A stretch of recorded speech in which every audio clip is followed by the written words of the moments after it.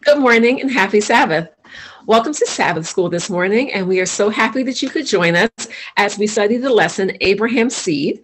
Before we get started, however, we do have a testimony from Sister Mary Lou, so we will go ahead and start with her testimony. Well, I'd like to just share something that I felt like the Lord really helped me with this week. I was in a Bible study, and the subject came up about prophecy. And the lady that I was studying with is from the West Indies, and she has a lot of familiarity with things that are of a wicked spiritual nature. And so we were talking about prophecy, and she was sharing with me some things that she had been told by a prophet years ago. And I was trying to share with her about how a prophet, the qualifications for being a prophet, for always being correct, and that it was really for the building up of the church and so on. And so I really wasn't getting through as good as I was hoping. So I was getting a lot of feedback, but in the way of objection. So her experiences were things that were, to me, a little scary, actually. And so we talked about it at great length. And finally, and I'm praying and I'm saying, Lord, in my head, I need help with this because I don't want to lose this lady here. And what should I do?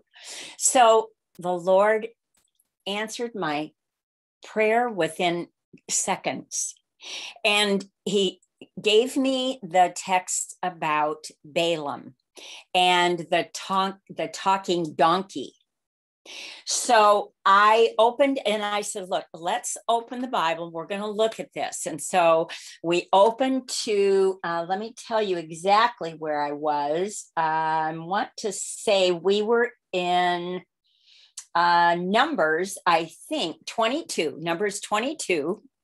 And read 22 through 35. So I read this story to her, and she listened, and she said, I think I understand what you're saying. Now, the story of Balaam and this donkey are that Balak had sent for Balaam, and he wanted Balaam to curse the Israelites. And Balaam didn't want to do it at first, and then he agreed to do it. I think that's the gist of the story. And he decided that he would go, and he said, well, whatever the Lord curses, I'll curse, and whatever the Lord blesses, I'll bless, something like that. Anyway, the donkey's going along, and he's riding on this donkey, and the donkey sees the angel of the Lord. Only the angel of the Lord here is Jesus Christ himself. And the donkey stops, and the donkey turns by the side and goes off into the field. And Balaam is so angry at this donkey, can't figure it out, makes this donkey get back in line, get back on the trail, and walking along again. And a second time, the angel of the Lord appears. And this donkey, now they're in a place where the donkey can't really do too much. So he tries to get along by scooting up against a wall. I might be getting completely confused because I haven't read it in a day or two. But anyway, so Balaam is beating this donkey. So finally, third time comes, and the donkey sees again the angel of the Lord, and it stops dead in its tracks, and it goes right down on the ground, and it's not moving anymore. That's it. It's not moving. So the Lord works a miracle, and the Lord gives the donkey a voice. So Balaam says, he's yelling at the donkey, and the donkey says, why are you beating me? So, Balaam has this short conversation. My point in saying this was to her that the Lord can use whatever means necessary to get a message across. Now, was the donkey a prophet of the Lord at that moment? Yes. And was the prophet that she had been listening to a prophet? Possibly at that moment. But as it went on, later on, she determined that this guy was not a true prophet by the fact that everything he said didn't always come true. Everything wasn't for the edifying of the church and so on. So anyway, I'm just praising the Lord that he helped me answer a very difficult question in her mind. And I believe that she understood it. Awesome. Thank you for sharing that. I think, a lot of times we wonder, how can we do things? How can we say things? How can we teach others when we don't know ourselves? And this is proof that the Holy Spirit can just drop it in your mind and bring something back to remembrance that's perfect for that time to be able to share with others. Yeah, I hope I explained it correctly, Pastor, but I think I did. That poor donkey. Very well. Awesome. And so now we will open up the floor for prayer requests and praise reports. I know we've been praying for a lot of people over this time, over the last year, actually. We've been in the pandemic mode for a year and doing this ministry for about a year. So any praise reports or prayer requests that we have for this morning? There are several prayer requests that we need to put them up in our prayers, and I will ask all of those who are watching us today. Several families are in need, and they have health challenges they have. So let's keep them in our prayers. And I have a praise report / prayer request. A colleague of mine is in India, and in the middle of all of everything that's going on with COVID there, and her dad was in the hospital, which actually was a blessing because they accepted him into the hospital, which means that they expect him to live, because they were refusing people away if they didn't think they could recover. And he is now home and recovering from COVID at home. So she and her mom did not contract COVID. So it was just him, and he had double bronchial pneumonia, and they got his levels down and he was stable enough to come home. So praise report that he's home, and prayer request that Mr. D'Souza continues to heal. That's wonderful. I have a prayer request for a friend in Michigan. Her name is Michelle Grace, and she has walking pneumonia. And she's been pretty sick. And also continue prayers for Sister Osborne with her health. How is Saul's son? I don't think we've gotten an update recently. So okay, we probably should pray for Jonathan.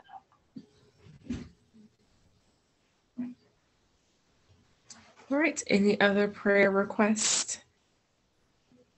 If not, we will ask Sister Heather to pray for our prayer requests and to open our Sabbath school this morning. And you're muted. You're still muted. There we go. Satan is busy. Okay, let us pray. Heavenly Father, we thank you for the week you've brought us through. Lord, we praise you because we are all still healthy. We have roof over our heads, and you have provided food for us. Lord, we thank you for the many things you have kept back from us this week, and we thank you for the many things you have given us. And Lord, with joyful hearts, we come before your throne of grace on this Sabbath day to praise you and worship you because you are the one true God and worthy of praise. On this holy time, Lord, we lift our hearts to you. We bow humbly before you. We praise you and we thank you for all that you are and that all that you have done for us. We ask you, Lord, to incline your ears to our prayers because, Lord, we are still in this world. We have not yet come home with you, and we need you every moment and every hour. We pray, Lord, for the families who are facing challenges. Lord, even though we know you have won the victory, we struggle sometimes. We struggle a lot of times, Lord. And we ask you please to intervene, to remind us, to remind them that you have won the victory for us and that we only need to trust in you, to obey you, to rely upon your word. And we also will have victory in you. So, Lord, as they face challenges with health, help them remember that you are the great physician.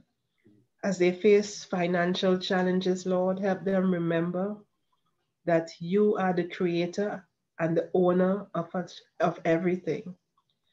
And that, Lord, you can use any means and all means to provide for them and bless them.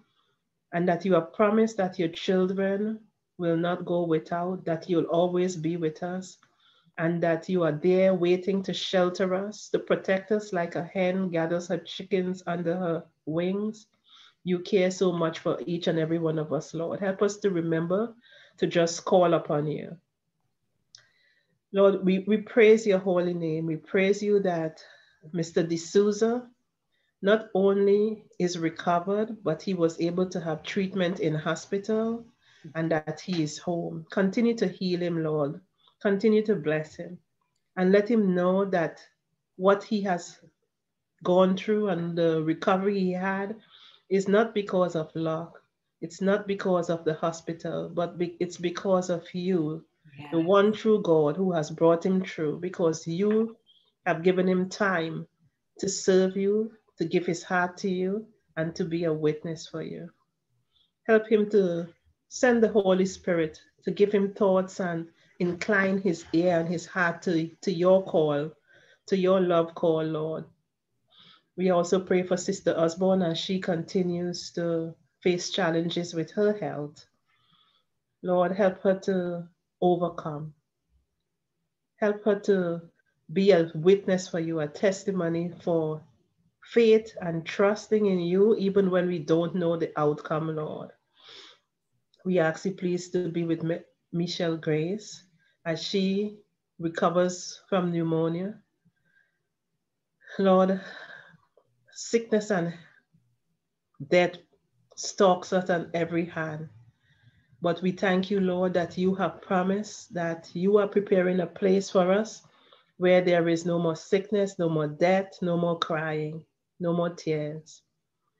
And Lord, even though we struggle here, help us not to look at the immediate, but cast our eyes upon your promise and the hope you have given us, so that we can say that we know who holds the future and we trust in you.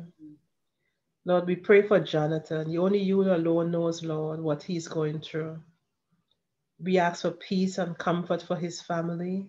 We ask that our prayers, our petitions ascend into the courts of heaven as a sweet smelling savor, Lord, because our prayer shows that we trust you. We depend upon you, and we know that only you can heal, only you can provide, only you can we abide in and find peace, Lord.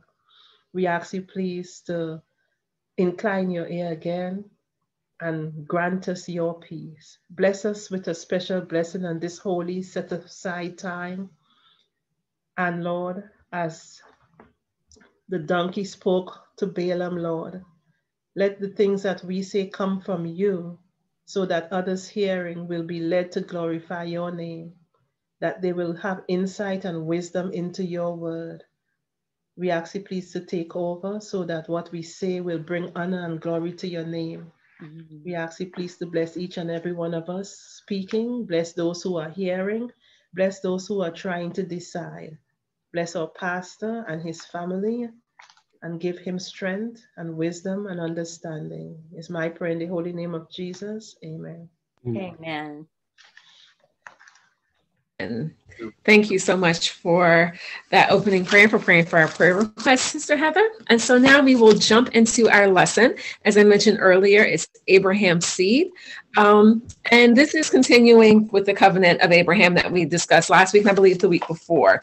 I'm going to a little bit more into depth, a little bit more with this lesson.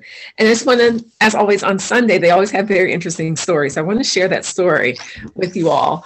So it talks about us in a small town. There was a jeweler who had a clock, and everyone walked past this clock every morning, and they would use this clock to see what time it is.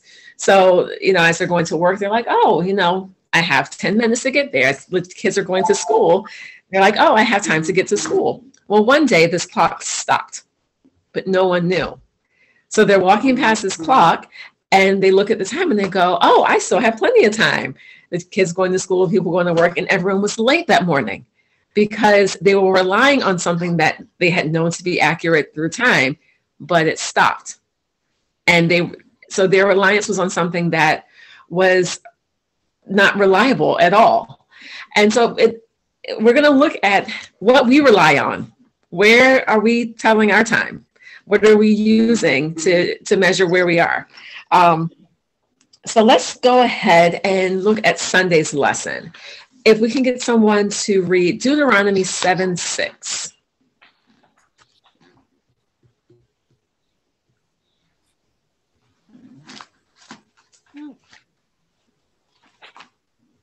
I have 7:6. Okay. For thou art an holy people unto the Lord thy God. The Lord thy God had chosen thee to be a special people unto himself, above all people that are upon the face of the earth. And then we're also going to read Ezekiel 16:8. It's Ezekiel 6, chapter 16, verse 8.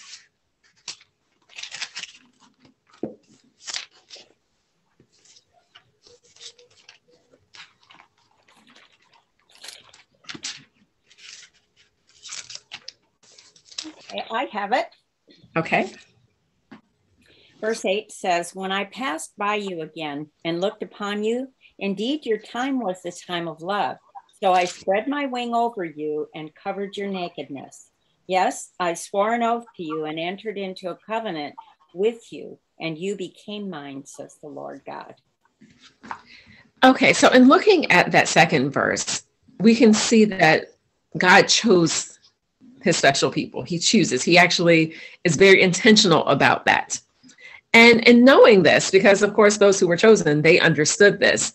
How can God's chosen people, as in Deuteronomy 7 says, be above all people that are upon the face of the earth, yet still be humble?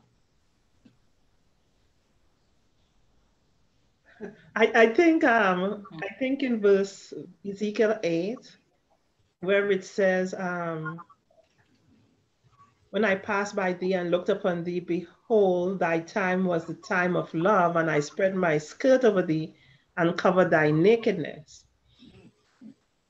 They have to see their nakedness at all times. That's the thing about it, because God chose them, not because they were particularly smart, not because they were particularly faithful, because he chose them because of his own will. Mm-hmm. And I think I was thinking about the chosen people, and I think God chose them because they were so sinful. Mm. You could see for us living now, and we have the Bible, right? We have the Word of God. And there is every single sin in this book that people have done. And it shows how God navigates through those sins, wooing people back to him, forgiving them. So I think he chose these people because he knew they were going to be so sinful, and he could show the world that there is nothing that you can do that will make me not love you and take you away. Mm-hmm. and reject you. And I think in Ezekiel, they needed to have realized how naked they were and how in need they were. And if it was not for God spreading his proverbial skirt over them, they'll be a shame and a byword to the rest of the world. I think that's a very interesting analogy to see that they had to realize that. Go ahead, Pastor. Yeah, I watched in and observe in the Bible that every time when a human being is a humble human being, God is raising him, is lifting him up. And this is why he has been chosen. In other words, as you know very well, the Hebrews, as they were called, or the shepherds, they were very humble individuals, and they're coming from Babylonians, but they were, all the Canaanites, did not like too much the Hebrews, even though they were with the cattle and everything. Egyptians especially, they hated the Jews. The smell of the sheep and everything, they didn't like it. But they were humble people. So God has raised them. God has a mission, had a purpose for them. And this is why Deuteronomy chapter 8 also speaks very clear. I want to read it to you. Deuteronomy chapter 8 says this. Deuteronomy chapter 8. Every commandment which I commanded you today, you must be careful to observe. This is Deuteronomy chapter 8, verse 1. Be careful to observe that you might live and multiply, and go in and possess the land which the Lord swore to your fathers. And you shall remember that the Lord your God led you all the way, these 40 years in the wilderness, to humble you and test you, to know what is in your heart, whether you will keep his commandments or not. And what the pastor speaks about the fact that if individuals, they obey, in other words, says, make sure, do every effort, to observe what I'm saying. In other words, stay in my grace. You become a special people, a people that God has a purpose for them. So humble yourself before God, and he will raise you above everybody. But in the same time, it's not that you have to raise above everybody, is that to let God to use you above everybody. That doesn't mean that you will be the richest man in the world or the smartest individual in the world, but you will be lifted up so that people, they can see Jesus Christ. That's the purpose of being humble before God, because Jesus wants us to use us for his kingdom. And we have seen in history many individuals, humble people. They had an incredible story. Martin Luther, a humble monk that has turned the world upside down. And kingdoms and kings, they could not stay before his wisdom. Why? Because he humbled himself before God. I think this is the secret in our lives, to let God in our lives. Kristal, I think too, this has a definite connection to the Lord's calling the church his bride, because when I was reading our commentary about this, and the Lord called Israel in infancy at the very beginning, and now Israel is in a sense of marriageable age. And so I thought it was very interesting, because we see the Lord use this reference about Israel being his bride, this beautiful woman that he betroths to himself. And here in Ezekiel 16:8, this is what he's talking about. You become marriageable. You are at that age where you now can be betrothed to me. And I just think it's so beautiful, because throughout the whole Bible, the Lord is always referencing this idea of his bride, and the church, that's us, belonging to him.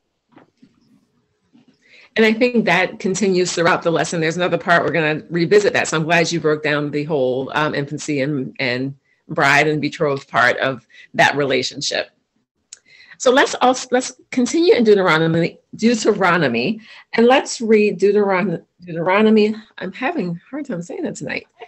Today. Don't feel bad. Deuteronomy 28, verse 1, and then we'll read verse 15. So it's Deuteronomy 28, verse 1, and then verse 15.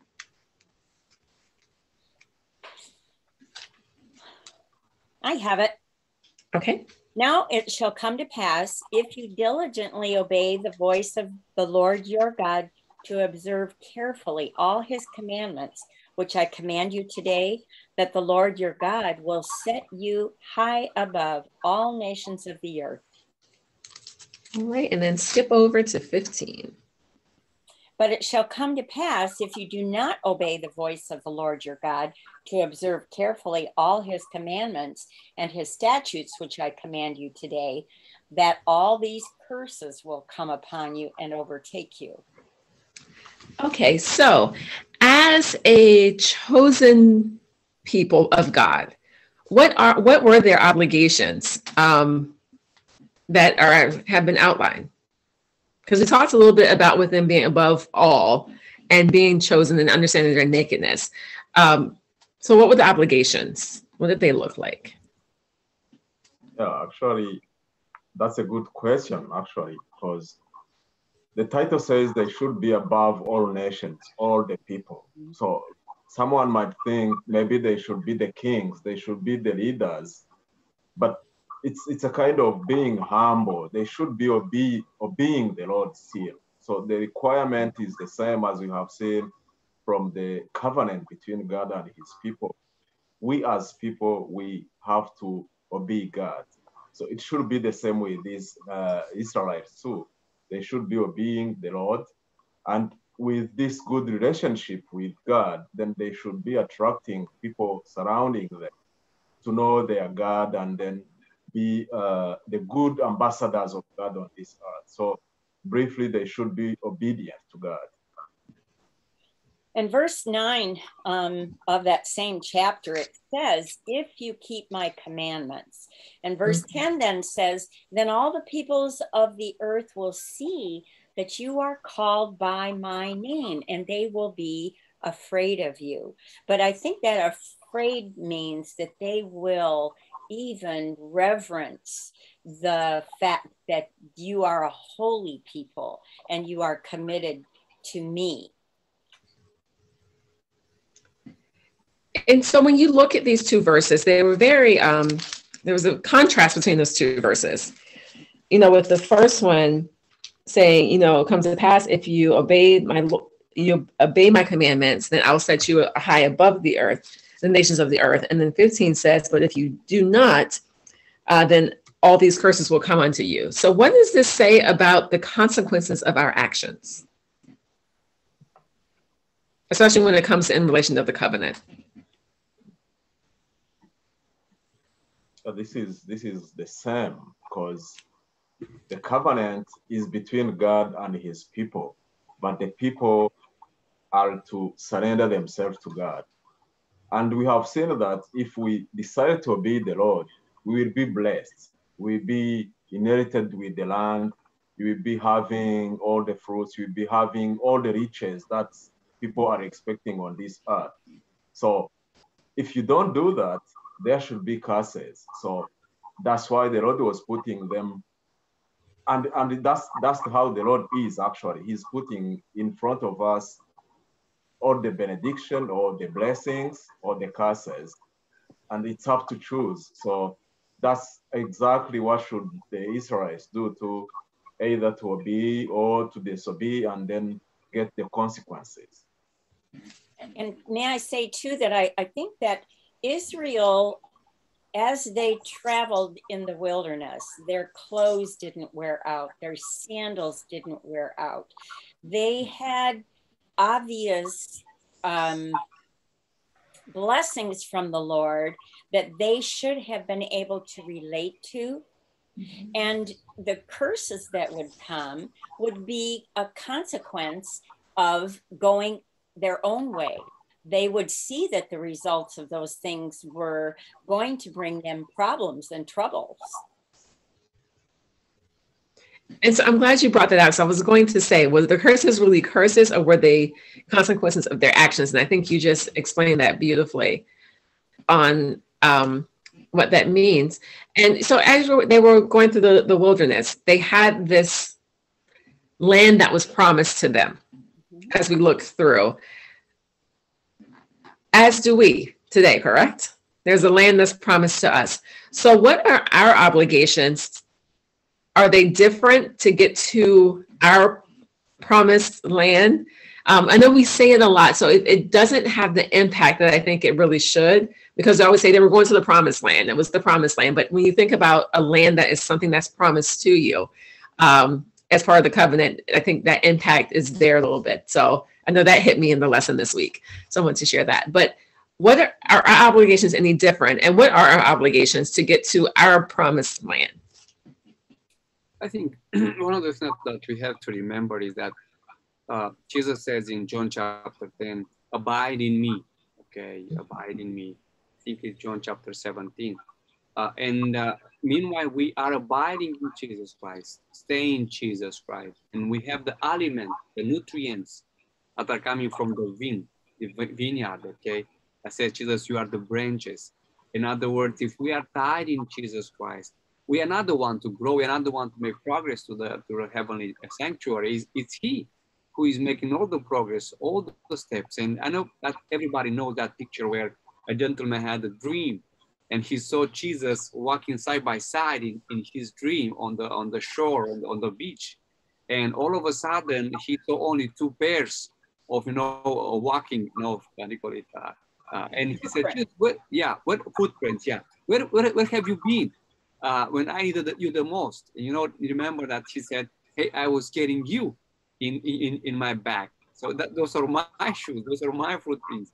Yeah. So what Jesus tries to say is that once that we have accepted Jesus Christ, it is not our journey anymore. It is not our goal anymore. It is not our our efforts. It is a fact that no matter when it will be that He promised and He will give us, He will keep His promises. So the first condition for me personally is to abide in Jesus Christ. What does this mean? What practically, for those who are watching us, means that every single day you have to give yourself to Jesus. You have to say to Son of Lord, this is not my day.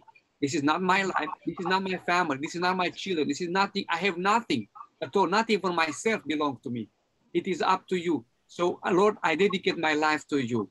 And then is, Lord, I want to seek your face, because the Bible says very clear to seek his face. He wants us to every single day to talk to us.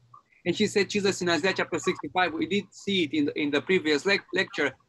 I was found by those who were not searching, were not looking for me.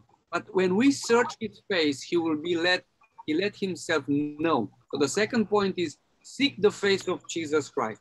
Third is find opportunities to share the joy, share the love, share what God has done in your life. When you begin to share Jesus Christ, the process will be that you will be changed. In other words, the bad, the behavior, the sin, the problems you have, Jesus Christ will take upon him and he will give you another mission. And this is in line of Matthew chapter 11, 28 and 29. It says, come unto me all who are heavy laden and burdened, and I will give you rest. Take upon you my cross, my burden, which is the gospel, to preach the gospel, the salvation to others, and I will give you rest. So this is the third point. So the first one was, do you remember? Which one? Abide in Christ. Abide. Jesus Christ. Second, seek the face of Jesus. Seek him. That's right. Abide, seek. Which is the word of God. And the third one is? Share. Share. Very good. Awesome. So let's move on to read Jeremiah chapter 11, verse 8.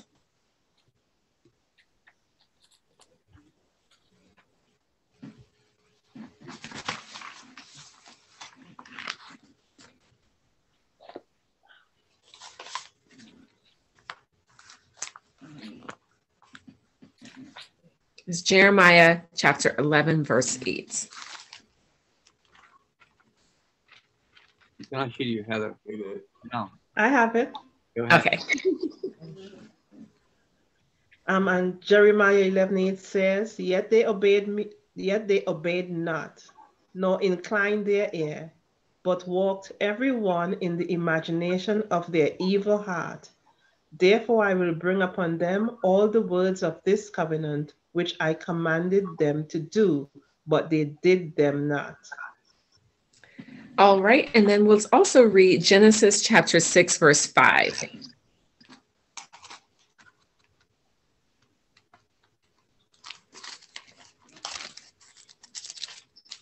I have it. Okay. And God saw that the wickedness of man was great in the earth, and that every imagination of the thoughts of his heart was only evil continually. So when we look at the covenant with Israel, it gives us the good and the bad. So what happened to Israel when they disobeyed? They suffered the consequences. So many things happened to them. Are you looking for specifics? Well, in just in this, because we looked at, in the last set of texts that we looked at, the Lord told them, if you obey my commandments, this is what you get. And we didn't read the entire, this is what you get. Yeah, if you do not obey my commandment, this is what happens. And so we know that there was that they were disobedient. So what happened after that point? And it's kind of just a general, if anyone's into movies, it's like, is it the red pill or the blue pill? If you do this, you get this. If you get this, you get this. Oh. So what happened? I think. Go ahead. Everyone wants to talk. They obeyed and they were blessed by God. Yeah. They disobeyed and they were blessed by Satan. Oh, but they were also attacked. Well, that is Satan's blessing. They were taken up into slavery. They were attacked. They had famine, diseases. And I think it speaks to us today too. There are only two masters, and you follow this master, and you inherit the promised land. You follow the other master, and you inherit death. And go ahead. One of the things that we have to understand is that Jesus Christ, when he said something in the Old Testament or New Testament, he fulfilled his word. And we have seen that the reaction of Jesus, it's very clear. If you are not obeying the winds, I will release the winds to come upon you. In other words, I will remove my hand, okay? And Jesus will let the winds blow. It's the picture of Revelation chapter 7. There will be a period of time when God will do justice. In other words, what he promised, he will fulfill his word. Now, I was talking yesterday with a friend of mine, and I said, everything that God had desire for his people, if they were obeying, they were blessed. But all the curse, or all the how do you call it, the punishment was not and has not been designed to be for a human being. It's all the punishment is designed to be for Satan, because he was rebellious and he did not obey. His grace has come to an end. On the cross also was the last point, and he has no turning back for him. So those who are following him are suffering the consequence. In other words, Jesus is love, but in the same time, when he says love means justice, and he will punish you. So this is a message that we have to understand, because people today, they say, because Jesus loves us, he will forgive everybody, no matter what sin you have, no matter what immorality you are in right now. Jesus will allow you in his love, and Jesus is love, but it's not love in your sin, it's love out of your sin, coming out. He loves you person, but doesn't love your sin.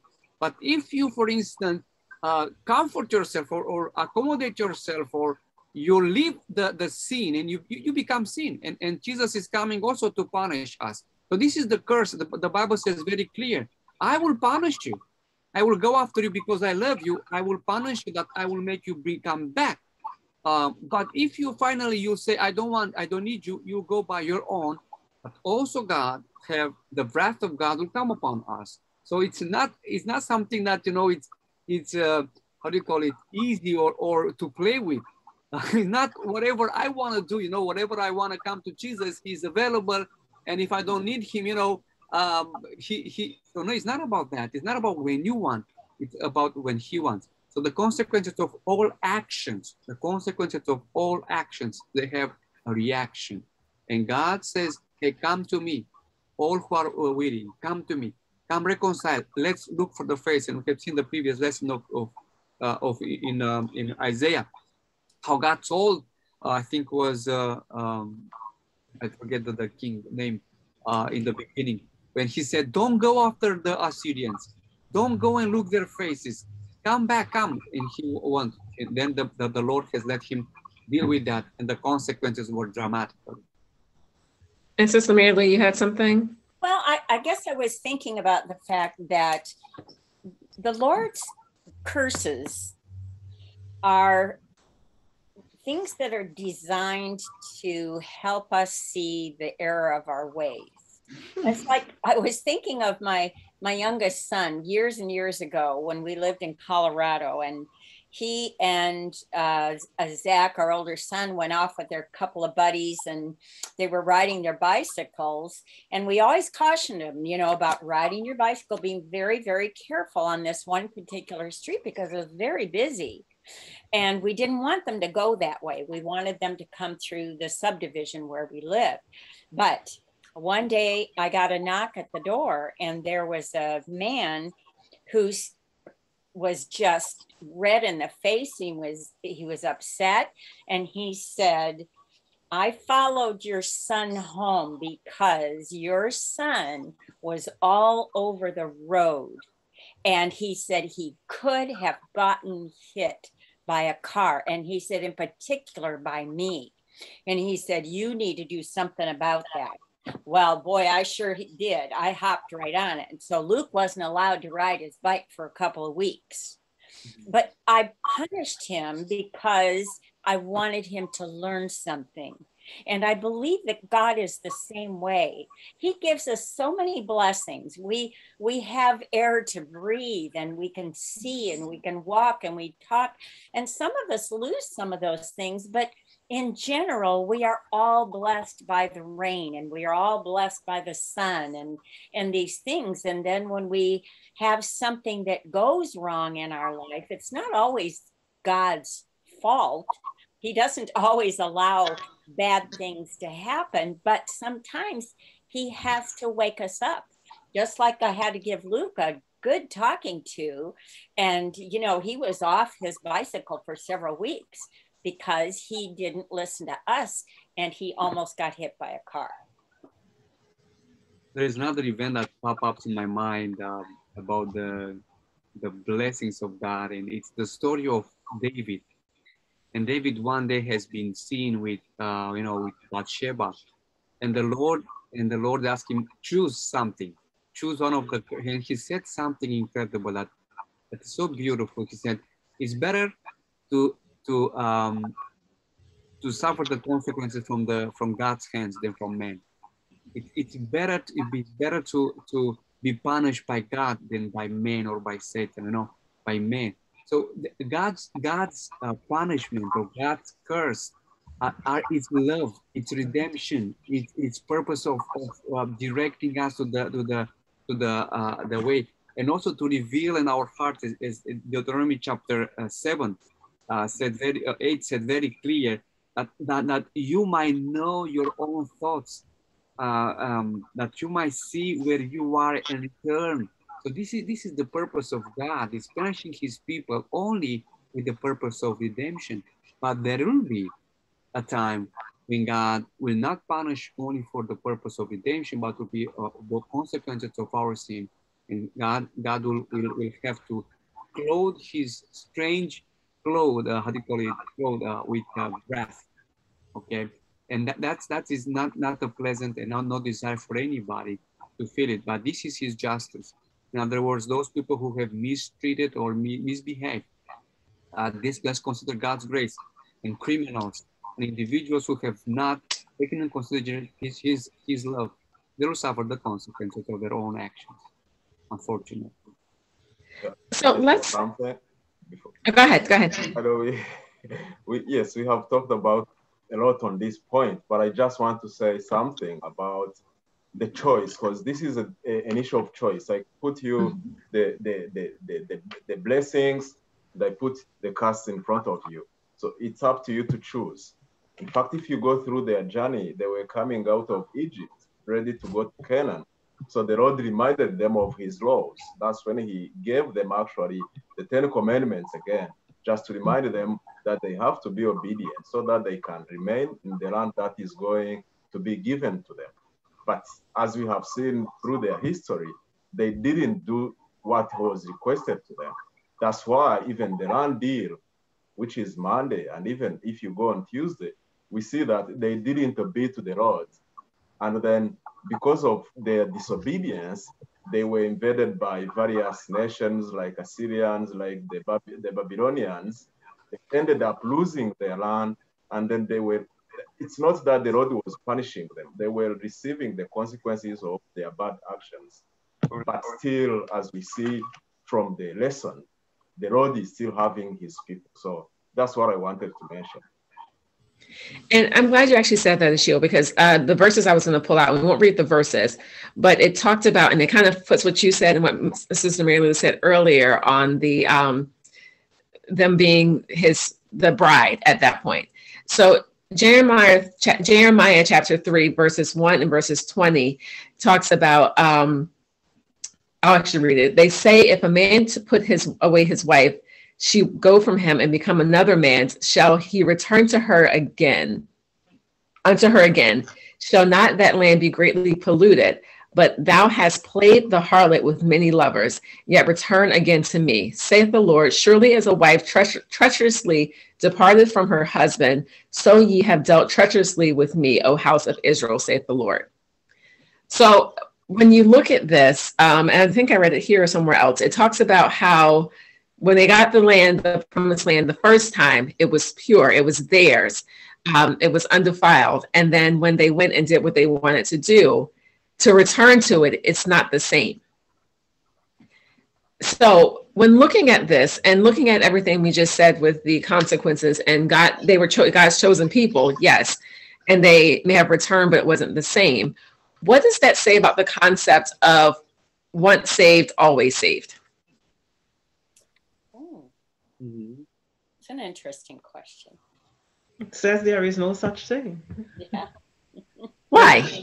Because they had a choice to walk away, because the breaking of the covenant is a breaking of the relationship that they had with God. So the relationship that they had with God in the beginning of the covenant is them being saved. And then they decided, I want no part of this relationship. That guy down the street looks better than you. I'm going to go with him. So they broke that relationship and they went off. So you can walk away from your relationship. So that means you could walk away from the saving grace of God. And some people do it by backsliding, and some people do it deliberately, knowing exactly what they're doing. Says, I don't want part of this. I don't want part of this God. I'm going to do my own thing. And so when we look at that, how do we rebuild that relationship? And why is that relationship so important to us not falling into the trap of sin? The relationship has been compared to the marriage. It's like between a man and a woman. Every time you have to renew your commitments, you have to remain obedient. You have to still love your partner. So this is the same with the Lord too. You cannot say, oh, I love you, that's it. We need to be also characterized by the good action, because the Lord says, if you love me, you obey to my commandments. And this is something we go through every day. It's a daily decision to keep that relationship, to keep, as Heather was saying, to remain obedient. So it's something which is renewed on a daily basis. And the thing about the relationship is that the love God has for us as the husband is it's an unfathomable love. It's a love that defies understanding, because even though we stray away, he still calls to us and tells you, I love you. I love you with a never-ending love. You know, I love you enough to forgive you and take you back again. You know, and he will woo us. He will woo us and woo us. Anybody know what woo means? He woos us and he pleads with us to come back. You know, my niece and I were talking about grounds for dissolution of relationships. And some things we are hard and fast on. There is no forgiveness. There is no coming back.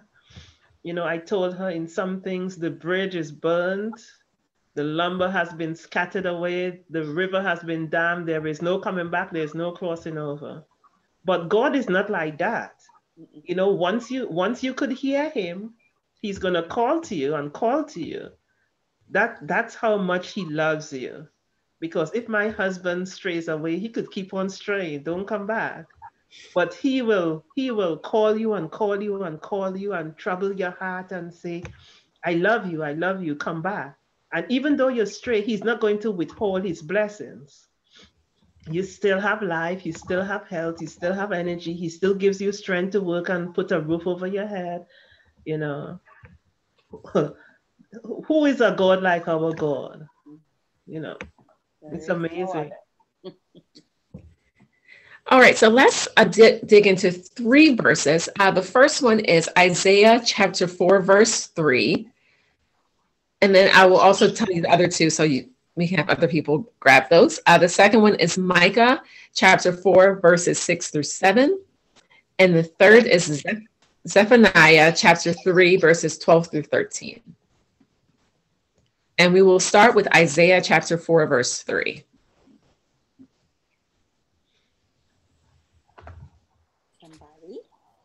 Anyone have that? I have it if you don't.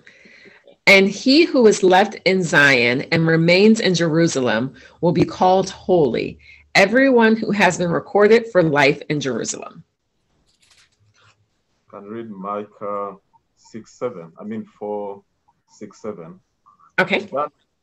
In that day, declares the Lord, I will gather the lamb, I will assemble the exiles, and those I have brought to grief. I will make the lamb my remnant, those driven away a strong nation. The Lord will rule over them in Mount Zion from that day and forever. All right, and then Zephaniah chapter 3, verses 12 and 13. Zephaniah? Yes. Or Zechariah? Zephaniah. 12 and 13. I will leave in your midst a meek and humble people, and they shall trust in the name of the Lord.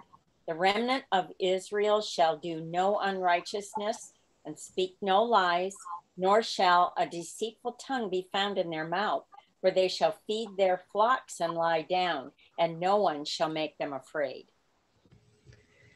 All right, so after all of this talk about curses and disobedience, what hope can we find in these verses? Some still remain true. Some still remain true to the covenant, and the covenant was held to the end. God honored his covenant to the very end. You know, even if it's one person, he will honor the covenant with that one person. And we see here a big hope in every single generation. That God has maintained his faithful people, and he will come to rescue those faithful people. That's a big hope that we have. In other words, the Lord is faithful in his promises, and he will honor his promise. And he said in John chapter 14, verses 1, 2, and 3, I will go and prepare a place for you, where I will be, you also can be. So this promise of the Lord is coming along little by little. We see the events happening right now in the world, and we are looking forward to the second coming of Jesus, because all things has been fulfilled in our lives, and also in the Bible we have seen clear. This is a testimony of his covenant that he has fulfilled his part. Therefore, the last part it's a little bit longer, like right now, probably maybe in a year, maybe half, maybe I do not know. But the more we go in time, the longer we appears to be this period of time was of waiting the second coming of Jesus. But he will fulfill his promise. I think it's key that, we remember that the Lord repeats again and again and again throughout the entire Old Testament, especially. He always talks about there being this remnant. He will have a remnant. So what he's saying is, I have made this covenant with Israel, and they failed, but there is spiritual Israel. So I'm going to be faithful to my covenant right down to the very last, because I will have a remnant. There will be people who will love me and want to obey me. And the hope that we have is that if we are faithful, we can be part of that remnant. God is not going to go back on his promise. And all we need to do is to be faithful to him. And we can be part of that remnant too. And I also want to remind you that the remnant are the people who kept their eyes on God. Because the rest of Israel, while the rest of Israel was worshiping Baal and doing all these other wicked and evil things, the remnant said, as to me and my house, we will serve the Lord. So when everybody around you is losing their head, you keep yours on and serve the Lord. Amen. And so as you, go ahead, Shio. That story of Joshua reminds me of the Elijah too, when he was calling the Israelites to reject their idols. After showing to them that the Lord is the Lord, and Ahab they were worshiping was not, the idols they were worshiping, they were not the good God, the right God. Then at a certain time, Elijah was a little bit weak, saying, oh, I'm remaining alone. I don't have any other people to worship with me. But the Lord told him, don't really be afraid. I have 7,000 who have never worshipped Ahab. So even today, the Lord has his remnants. There are some people who are obedient to him, who are worshiping him according to his commandment, according to his will. So the remnant will always exist till the end of this world. Amen. And as we look at the remnant, and we know that in order to be for these people to be a part, or for us to be a part, you have to stand up for things that are unpopular. And so at the end of the lesson on Wednesday, it talks about a young woman who gave up her Christian faith because she was discouraged by the sin, apostasy, and hypocrisy she saw in her local church. And she was saying that the people in the church, they weren't Christians, so she was just going to give it all up. Why is her excuse not valid based on this concept of the remnant? Because God never told you to look at the other people around you. He said, keep your eyes fixed on me, obey me, follow me. Mm-hmm. Like I said, when everybody else is losing their head, keep yours on. Because imagine coming before the throne of grace and saying, Jesus said, I died for you and I asked you to follow me. And you said, well, Heather was doing this and that, and she was so deceitful. I decided I'm not going to follow you. That makes a lot of sense, right? No. When I became a Christian, because I was not 15 years ago, around 15 years ago, I had a struggle, the same struggle that this girl had, because I knew who is the church, and I know the church. In the church are coming sick people, are not coming those who are saints. The saints are staying outside of the church, but the sick people, they are coming in the church, because those who are well, for instance, those who consider that they are well, okay, they don't need church. So the people who are coming in the church are only sick people, okay? Those people who have huge problems. This is why we're coming to the hospital, okay? And you don't go to the hospital because you are well. I hate hospitals. Even the smell of the hospital, I hate it. But I have to go every week more or less because of my job. But it's not a good place to stay in the church. And This was my biggest struggle when God has called me and I gave my life to Him. Lord, what am I supposed to do in the church? And I seeing all these hypocrites, all these individuals, the leaders that they're fighting for the position.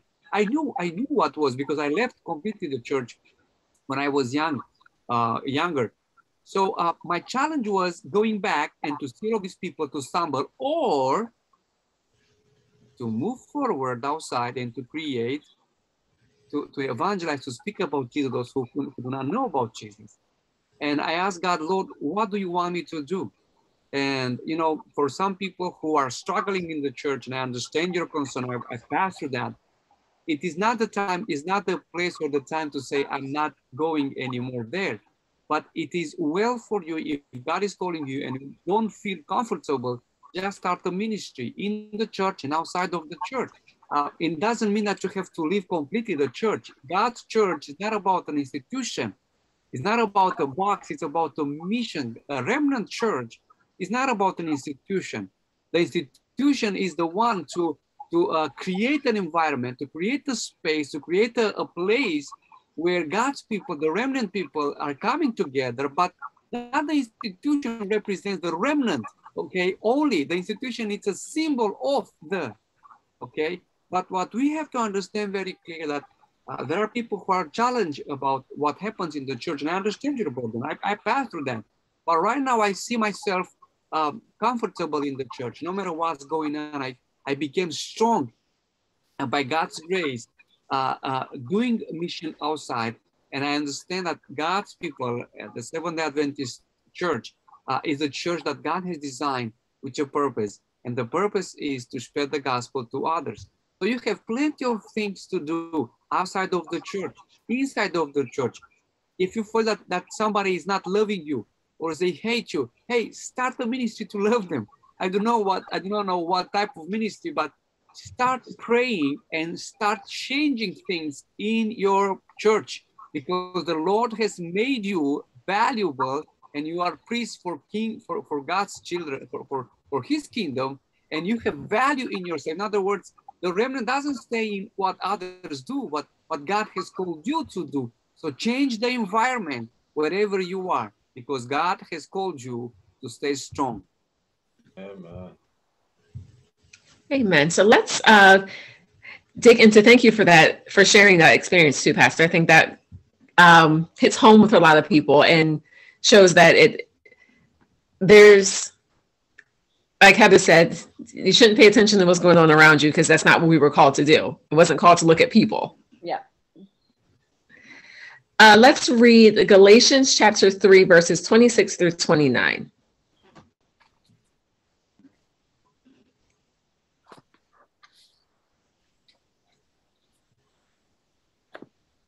And this is going to keep going with that whole remnant and spiritual Israel that Sister Mary Lou was talking about earlier. Okay, I have Galatians. Okay. For ye are all the children of God by faith in Christ Jesus. For as many of you as have been baptized into Christ have put on Christ. There is neither Jew nor Greek. There is neither bond nor free. There is neither male nor female. For ye are all one in Christ Jesus. And if ye be Christ, then are ye Abraham's seed and heirs according to the promise. So what is that promise that Paul's talking about at the end of Galatians, of that section of verses? It's just reminding us.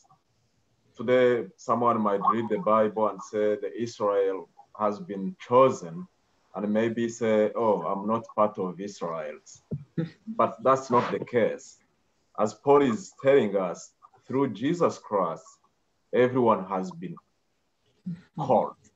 So it's up to you to choose the call or to reject it. It's the same as Israelites. They have been given the curses and the blessings. So it was up to them to choose. So today too, through Christ, everyone has been called.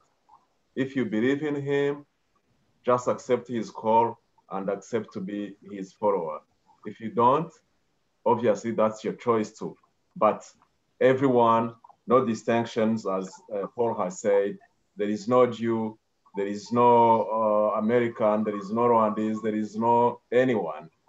Everyone has been called. So praise the Lord for that. Amen. Amen. And this is, I think, another topic that probably will address it one other time, not today, but just a few thoughts, because right now people, they take their identity from the world. They take their identity from what they desire, from their pleasure. Some people, they call themselves LGBTQ. Some people, they call themselves whatever. I am American, or patriot. I am, a Ku Klux Klan, or whatever. People, they are taking their identity from the sinful, from the pleasure, from what they understand that this world offers them. But God's people are different. The identity stays in the Lord. We are, as also Achille said, we are not Americans or Romanians, even though we have a nationality, but doesn't define us, our boundaries. Okay, we are not how do you call it, a racist. This word is practically doesn't, it should not be in the lips, on the mouth of a Christian. The difference is racial difference, because in Christ we are all God's children. Amen. And this is what is the remnant. The remnant has an identity in Jesus Christ. And Paul has also advised in his time to make a revolution against those who are misbehaving with the slaves.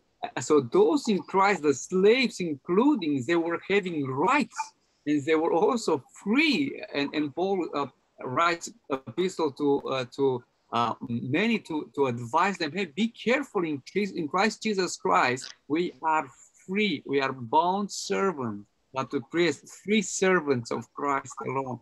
So as Achille said very clear, our identity stays in Jesus Christ. There is no more nationalities or nationalism in the sense of we should how do you call it, fight for our country or protect our country, defend our country every time. And I'm not against that, but we have to understand very clear that our identity is only in Jesus Christ. In other words, when people that tell us, hey, bad words, or you are not good of this, you're not good of that, or maybe your spouse, okay, I'm speaking for those people who are looking right now, they speak all these kind of words that you are good of nothing.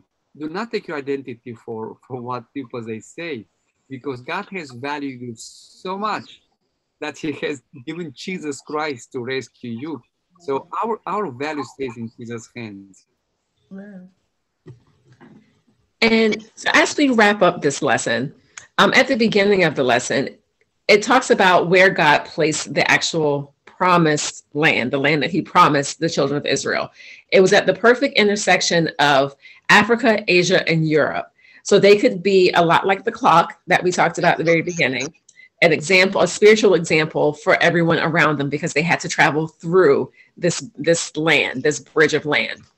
So how is your current placement in life a perfect place for you to be a spiritual example? That's a tough question. You're welcome. I was just going to say, for me, in particular, I believe that there's a number of people in my family who would call themselves Christian. Most of them are not what they would call even a practicing Christian. So to be me as a Seventh-day Adventist in the midst of this group of people, I definitely am the odd man out. So I know most people understand what that is. We used to play that game as a kid, the odd man out. And for me, that's what it is. I am the odd man out. Even though my children were raised to be Christian, they are not practicing. So I feel like for me, I have to be even more a part of the Lord's army than maybe someone who's surrounded by everyone who is all of like understanding and like values and everything, because I know that they're watching me, and maybe someday that will make a difference to one of them. In fact, if we try to relate the call that Abraham has received, he has been called to come from his nation, go to Israel. Mm-hmm. But currently, what the Lord is doing is calling us to come from the sinful world to enter his eternal life while still on earth. Right now. So it's not about moving from, as I moved from my native country to come here to the United States. This is just for normal life. So wherever we are, we need to be examples to people. We need to be the light. You are the light of the world. You are the salt of the world. So it's not a matter of moving from here to another place, but wherever you are, wherever you work from, wherever you go to school, on our daily basis, that's where that's our mission field actually. So we don't need to move anywhere, but just be example to people all around us. We need to be that light. But I consider, go ahead. I think also that, well, for me, it gives me opportunity to be a stepping stone and not a stumbling block, because your life, everything you do is a sermon to someone. Mm-hmm. And I am very much aware that the things I say and the things I do can come back, because I always think to myself, you know, what if my interaction with this person wasn't in the Christ-like light? And then I meet them later on and I'm trying to tell them that Jesus saves, Jesus loves you, Jesus wants you. And they'll wonder, well, isn't that the same person that did so and so and so? What kind of Jesus are they serving that will allow them to behave like that and come and tell me that Jesus loves me? So I try to be, well, I through prayer, through prayer, because it's only through prayer I'll remember. Through prayer, I ask God to always help me to say the right things in the right way, with the right expression on my face and the right body language, because we are a sermon to people in our homes, people at work, people we interact with, how we treat the cashier at the grocery store, the waitress at a restaurant, you know, how we treat people. So I think that should set us apart, especially now where people have to always remind other people it's good to be kind.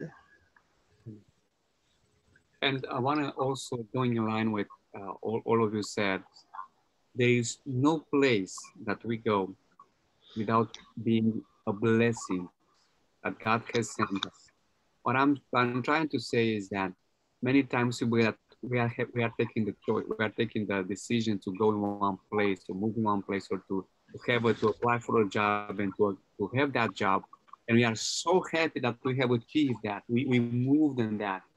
But you know, God's people are the one to be directed by Jesus Christ in a place. And sometimes we don't like the place, but only to be the light. I do remember once I was in Peru, and I was coming from Peru for mission with my wife, and it was very difficult to find a taxi because in Lima it is very dangerous. And I was living in that time to a brother in faith, and in a very difficult neighborhood. So all the taxis, I was asking them, are you going to airport? And they will say, no, I'm not going to the airport. And I was so afraid because I was, coming from other culture. And in Lima, it's one of the most difficult and dangerous city in the world. I was part of that. I've seen individuals entering in one place and, trying to kill. It was incredible. So the bottom line, the sum up is I went on the street, on the main street, and all of a sudden I make the sign to a taxi to stop. And the taxi probably went like 20 or 30 feet and then stopped the car. Then turned back and he asked me, where are you going? And I said, sir, I'm going to the airport. How much do you charge me? and he charged me half of the price. And it was so suspect for me. It was very, very suspect, but there was no other taxi. All the taxis I knew, friends, they were not able to come. Oh. So I said, okay, let me go with you, sir, because there was no choice. And I took my wife also, I put the luggages, and we were heading to the hospital, to the airport. I had only a few minutes more to make it to the airport. And in the car, I began to talk about Jesus. And all of a sudden, this individual had began to have tears in his eyes. And he said, do you know how was my day today?